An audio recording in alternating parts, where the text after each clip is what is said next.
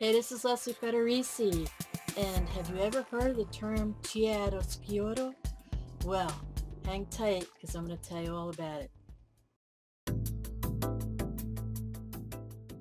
So, Chiaroscuro, the Italian artist Caravaggio back in the 1600s was really well known for his play of light and dark. And it's a term that's been passed down through the centuries and even carries into film and also video as well. So lighting is really powerful, and how you use it, when you use it, can really help to create a strong message.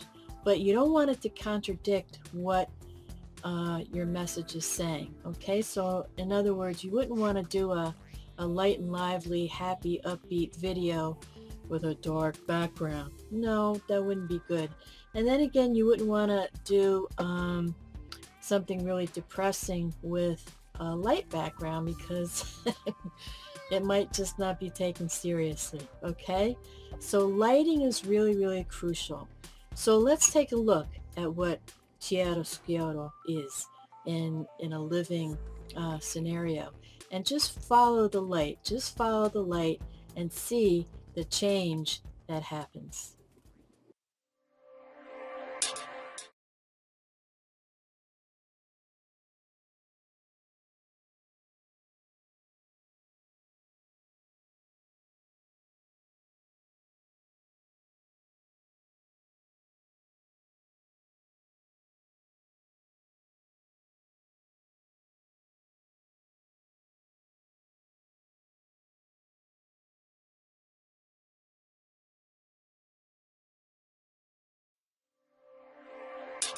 Now, did you notice how the light changed? Well, that's the play of light and dark. That's chiaroscuro.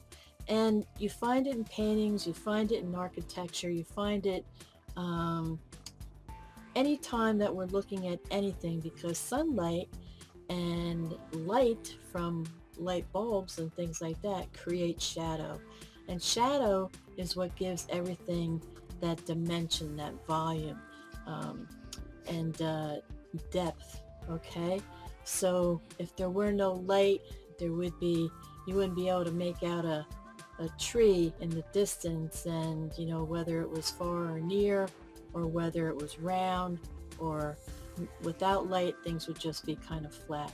So that's chiaroscuro.